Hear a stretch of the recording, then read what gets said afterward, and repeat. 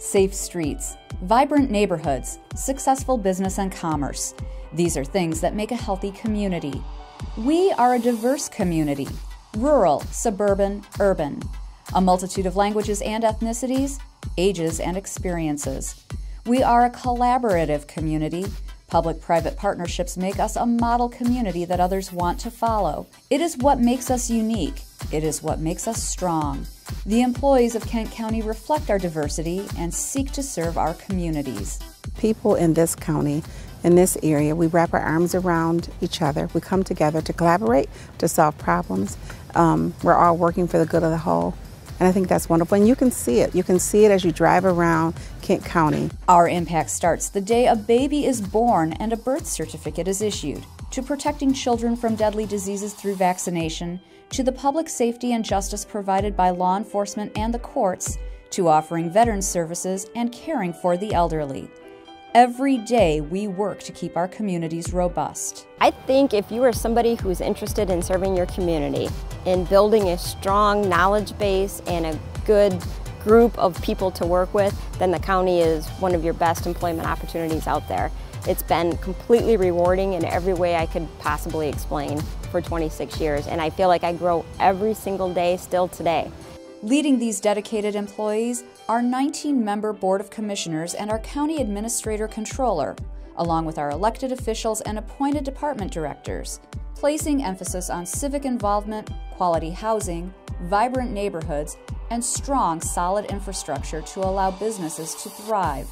Professional, dedicated, collaborative, and innovative. Behind the scenes, collaboration between foundations, charitable organizations, nonprofits, for-profit businesses, public sector demonstrated through the county, the city of Grand Rapids, the townships, all the cities and the villages in our area. If we don't come together, then we will not have the strength that we have today, and I only hope to build upon that. Our aim is to make our communities the best they can be.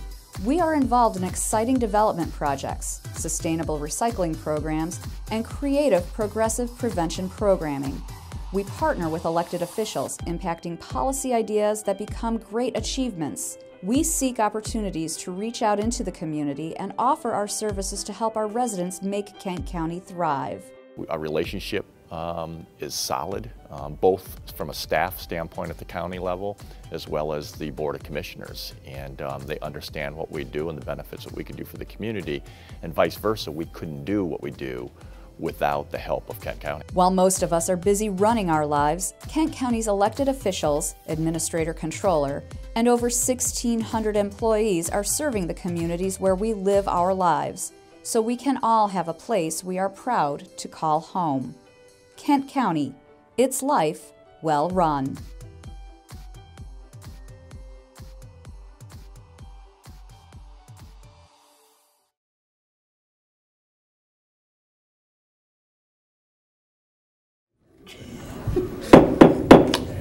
Good morning. Today is Tuesday, January 26th. It's a little past 8:30 in the morning. This is a meeting of the Legislative and Human Resources Committee. We'll call this meeting to order. First thing on the agenda is public comment. Do we have any public comment today for the committee? Okay, seeing none, we will move on to the second item on the agenda, approval of the minutes from the January 12th, 2016 meeting. Do we have a motion to approve the minutes? I would move it. So a motion by Commissioner Vaughn, support by Commissioner Talon. Questions or comments on the minutes? Okay, seeing none, all of those in favor, please say aye. Aye. Opposed, same sign. Motion carries. Next item on the agenda is a legislative update from Public Affairs Associates. We have with us this morning Becky Beckler. Good morning, Becky. Good morning. We didn't have any snow coming in this morning. It was a very uneventful drive, so I appreciate that. The state police are out though, however, so that can be tricky. So good morning. The legislature is back in full session. It's a little bit quiet in the month of January, which is typical. The legislature does start out a little slowly until the governor is enabled to give his State of the State address, which he gave last Tuesday evening. It was probably his most difficult State of the address, given the conversation that he was going to have with the legislature. It was the first time in the 6 times he's delivered that he actually read from a prepared text. It's our understanding that the governor actually rewrote his State of the State address in the days just upcoming to that so that he could focus as much attention as possible on the Flint water crisis, of which he did. And he really came away with two takeaways from the Flint conversation, and the first was asking the legislature to move a $28 million supplemental for Flint, and that's something that the House has already done and the Senate is likely to bring up this week. That $28 million will go from everything to actually replacing fixtures, to hiring school nurses, to paying for the National Guard that has been called in to help with the water disbursement and other programs. So that's something that we anticipate will probably be on the governor's desk by the end of this week. The second takeaway is the governor didn't follow his Freedom of Information request that he has that ability to do, and indicated that he would release his emails. He and his administration have been under siege over what that administration knew and when did they know it. So he did release his 2014 and 15 emails as it dealt with the Flint water situation, as he said he would. The governor also said that he would propose a more long-term solution when it came to Flint water in the governor's budget proposal, which he's planned to release on February 10th. So we look forward to hear more about that. The second difficult conversation was dealing with Detroit Public Schools, and this is a conversation that the governor has been having with the legislature for several months, if not a year. It is likely that the Detroit Public Schools will run out of money before the end of the school year and risk not being able to pay their vendors. He's asked the legislature to help with the Detroit Public Schools situation. He has been proposing several solutions. Senator Jeff Hansen has actually started that conversation in the Senate. He introduced two bills. It's difficult to say how the legislature will address this. What the governor is asking for is to actually recreate the Detroit public school systems, create an old system of which would carry the debt, which is about $750 million. So he's asking the legislature to help at $70 million for 10 years, and then create a new Detroit public school system where they would move on and attract to solvency. It's something that has met with a lot of resistance from the legislature. They want to know how we are putting this in place so that this won't happen again. So I think you're going to see a lot of conversation, a lot of hearings before anything happens with that, even though there is a time clock moving, and the fact that they have just until probably April or May before they run out of money. So those two issues really are going to take up a lot of the conversation in Lansing over the next several months, especially when it comes to the budget. Both are high price tags, and so if anybody is affected by the budget, they're a little nervous about where will the governor come up with the money to address those two issues, and will it take away from other key issues within the budget. So there's a lot of nervousness in Lansing in anticipation of that budget. The governor also called for a commission to deal with infrastructure, so that we study where are we as a state when it comes to our water pipelines, our gas pipelines, sewage system, and is also going to be giving the Department of Transportation an executive order requiring them to work with local units of government, so that when they are repairing a road, they're talking to the local government about what they need to do as far as infrastructure and repairs. So that's something that we also anticipate will happen quite soon as well. And as a response to the Flint water crisis, the Attorney General has also announced a formal investigation. He has hired outside counsel, as he announced earlier this week, and that's going to be forthcoming as well. It's probably a pretty aggressive investigation that he's going to hold. And in addition, Representative Ed McBroom from the Upper Peninsula, who chairs the House Oversight Committee, has indicated he's going to start hearings in March on the Flint water. So as you can see, from all different facets, the Flint water conversation is going to continue and probably take quite a bit of the conversation as we go into May and June. There's an issue that is actually going through the legislature that we're paying close attention to. If you'll recall, in December, a piece of legislation, Senate Bill 571, moved through the legislature pretty quickly and was signed by the governor. It's now Public Act 269. It does have an impact on local units of government. It's referred to as the gag rule, and limiting how you can communicate and when you can communicate to your public. The governor signed the bill under great duress. He asked both leaders if he signed this, would they agree to fix this provision in the bill. Both leaders indicated they would take a look at it. It's starting in the House. Representative Lyons, who chairs the House Election Committee, has started that conversation with a hearing last week. The proposal that is in that committee does not quite go far enough. It's not a solution to the problem as we see it. There are two bills, one in the House and the Senate, that actually repeal that provision, and that's what we are seeking. But at the moment in time, the conversation that is going on in the House election does not solve our problem. We're going to continue to monitor that very closely to find a solution that works for the local units of government. We believe that sometime today there's a coalition of school districts and local units of government that are going to file suit and ask the courts to actually find this law unconstitutional. They're going to announce that today. So we have a two-track system here. We have the court system that may take a look at this, as well as the legislative solution that we're hoping is also successful in our way. There are also some legislative priorities. Legislative leaders have outlined their priorities. Clearly, auto no-fault reform continues to be a priority for both Senator Bekoff and Representative Cotter. The challenge for them is getting a bill that the House of Representatives will pass. Right now, there's a bill sitting on the House floor. However, there are anywhere from 15 to 25 Republicans that will not support that current version of auto no-fault reform, and no Democrats are supporting it. So that's going to be the challenge from them if they do want to get something done by the end of the year. Criminal justice reform is also on both leaders' agenda. Clearly, presumptive parole is something that's not going to happen. It's dead in the Senate, but Senator John Prose, who chairs the Senate Subcommittee on Corrections, is working on an alternative solution. He, at this time, is not giving anybody any details about what that might include, but we're watching what he does and proposes very closely, because I know we had some significant concerns with presumptive parole, and if he's going down that path, we're going to want to be able to examine that closely. In the House Criminal Justice Committee, they're also taking a look and likely to move in February the juveniles age up, dealing with juveniles and how they are treated in the court system from 16 to 17 and 17 to 18. I believe this could also have some financial implications on the county, so we're watching that very closely, working with the committee chairs. It's a 10-bill package, so we're trying to find some solutions. It could be very costly to the county as it's introduced, so we'll continue to watch those as well. The budget is going to be very concerning. Will the governor hold harmless on revenue sharing and other key issues that are important to the county? We're going to be watching that very closely because of the other strenuous items that are likely to be addressed in the budget. Part of the budget is something that's moving. It's on the Senate floor right now. It's called the HICA tax, the Health Insurance Claims Tax. It's important because it garners, or should garner, about $450 million to the Medicaid General Fund. That's important.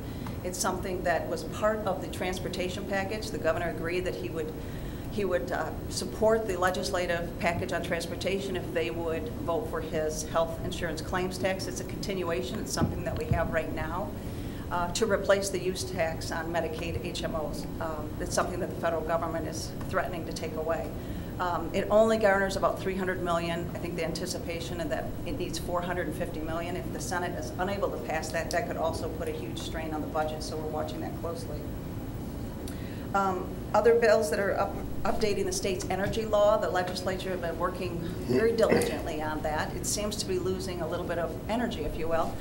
They were unable to, in December, move it off the House floor. There's too many issues that they cannot come into agreement on. Senator Noss, who chairs the Senate Energy Committee, is going to take one more stab at it this winter, try to get something moving that he can get some consensus around. If not, it's likely that that may be washed off to the side and not able to accomplish. Those are really the issues that are going on. As I said, it's a little slower start. Usually the legislature starts a little slow in January. They have some caucus retreats where they put together their agendas. And so we anticipate the end of January and 1st of February, they'll really start to get much more aggressive on committee assignments. I'd be happy to answer any questions you might have. Thank you, Becky. Any questions? Could Commissioner Bass? Could, you know, I think last May there was a bills submitted or introduced regarding the Michigan jury selection process, House Bills 4406 and 4407. Is there anything happening with those or any interest? Do you know what I do not know off the top of my head, but I'd be happy to take a look at that and get back with you today. Yeah, could you? Absolutely. Okay. One of my constituents is raising some questions. Other questions for Becky this morning? Commissioner Callen. Thank you, Chair. Morning, Becky. Good morning. Do you have any kind of update on TIFA, the potential TIFA legislation? What's happening with that? Is there any activity right now? There isn't any formal legislative activity. There have been a couple work groups. They continue to have, but there's nothing that they're comfortable putting forward as of yet. I just had a conversation with the individuals at the Michigan Association of Counties about that, and it's still in the developmental stages. So I don't have anything specific yet that I am able to share with you, but it's in the works. Okay, thank you. Other questions for Becky this morning? All right, seeing none, thank you, Becky. Appreciate you. your hard work and your update this morning. Thanks. Next up on the agenda is an action request from Human Resources regarding a labor agreement from the Police Officers Labor Council captains and lieutenants. This is a request to recommend to the board to approve a 3-year labor agreement for the period January 1, 2016 through December 31st, 2018 between the county and the Police Officers Labor Council representing the captains and lieutenants in the Sheriff's Department. The negotiating committee recommends approval of a 3-year labor contract with the Police Officers Labor Council, captains, lieutenants. This represents 21 members. Wages will increase 2% annually in 2016, 2017, and 2018. In 2016, the employees' share of health care premiums will increase from 17.5% to 20%, and $250 single, $500 family deductibles will be added to the HMO plan. In 2018, the out-of-pocket maximum will increase by $1,000 with a corresponding reduction of $1,000 in the prescription out-of-pocket maximum to maintain compliance with the limits set forth under Public Law 111-148. Existing holiday banks will be maintained, but no further additions will be permitted. The pension plan employee contribution cap will increase from 8.5% of pay to 9.5% of pay, effective January 1, 2017. The additional employee contributions to fund the cost of living adjustment still applies. The county may reopen regarding dual-tier vacation and paid time off upon resolution of these issues in the Police Officers Association of Michigan and Kent County Deputy Sheriff's Association units. The county may reopen a contract regarding placement of the pension plan non-duty disability to an insured disability program upon completion in the POAM and KCDSA units. The total 3-year increase to salary and benefit costs is $246,690. Okay, is there a motion? So moved. We have a motion by Commissioner Support. Thorndike and a support by Commissioner Mast. Questions or comments on the motion? Stack? Yeah, thank you, Chair. Darrell, can you just comment a little bit? What does it mean when it says the county may reopen? Well, we are going to be negotiating with, and Amy, you can come up and you fill in any blanks I leave. The county is in process of still negotiating with the Kent County Deputy Sheriff's Association, which covers corrections and detention, corrections employees, and then next year, 2017, I believe, we start negotiating with the Police Officers Association of Michigan, which represents the law enforcement unit of the Sheriff's Department. And there are a couple of things that we want to look at in those contracts, and then if those are successful, we would reopen the contract with the captains and lieutenants to sort of like a Me Too thing, or see that if they would be willing to agree to the same provisions. Contract will basically reserve the issue for that Yes. consideration. Yes. Any other questions? Commissioner Talon. Thank you, Chair. Darrell, can you perhaps summarize, because I don't see it in here, what's different from where we were when we couldn't come to agreement before? What changed there? That one I'll let Amy answer. Amy Rolston, our Director of Human Resources. Thanks. The process, particularly with a unit that is eligible for compulsory arbitration under 312, tends to be pretty fluid, and I can't point to any single thing. It was just a matter of kind of getting down to the very kind of last best final offer that each party decided what was fair, and making the determination of whether it was acceptable. Perhaps if I could rephrase it, what's different here from what the county's kind of standard position that we were trying to go after in the contracts regarding health insurance, pension, those kinds of things? Probably the biggest thing is the captains and lieutenants felt very strongly that the people who are members in that unit are promoted from either the road patrol union or from the union that represents corrections officers. So us agreeing to allow them to postpone the determination of how some of the elements that, like the dual tier time off and the the long-term disability plan, to postpone those and allow them to be resolved in those units where people would be promoted from those units into the captain's and lieutenant's unit. I think that was probably the most critical thing for them. So I'm not sure I'm getting to where I Okay. want to be here, Yeah. but if I could keep asking. Okay. So those were a couple of the things that were potentially significantly different from the other contracts that we've already That's right. agreed upon with other Yeah. groups. Okay, all right, thanks. Any other questions or comments regarding the motion? Okay, seeing none, all those in favor, please say aye. Aye. Opposed, same sign. Motion carries. Next up on the agenda is Commissioner Miscellaneous. Is there any Commissioner Miscellaneous this morning? Okay, seeing none, I actually have a couple. You'll notice that our next meeting date is for Tuesday, February 9, and we will have a work session at 8 a.m., and that's to discuss legislative priorities, which is kind of a nice follow-up to what we heard from Becky this morning. And then I also wanted to mention that the application deadline for the KDL vacancy for the Region 8, that deadline was last Friday. We had a couple applications come in, and so I've appointed a subcommittee to review those applications and make a recommendation. And the committee I've appointed is Commissioner Mast, Commissioner Talon, and Commissioner Antor. So we look forward to you sitting in with those applicants and making a good decision based on that. So with no further miscellaneous, we'll go ahead and call this meeting adjourned.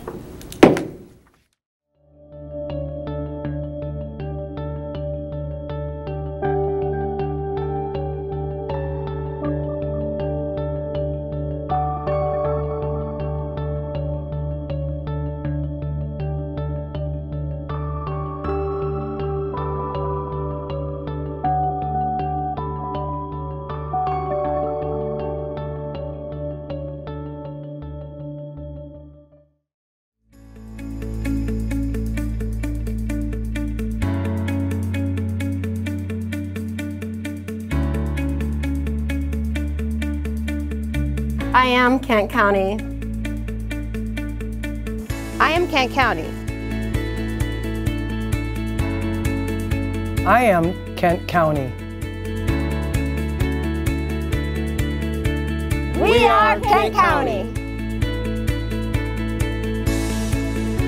We are Kent County.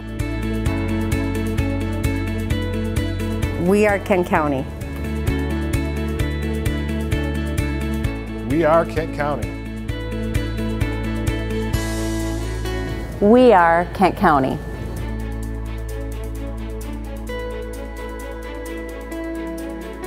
We are Kent County.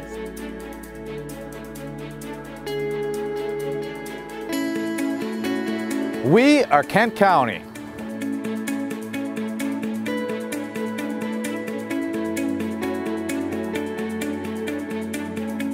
Beya, Kent County. Ami, Kent County. Somos, Kent County. Mas Ira, Kent County.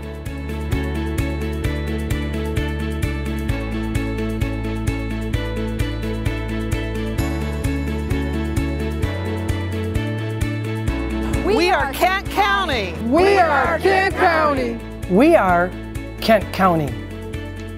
Oh yeah.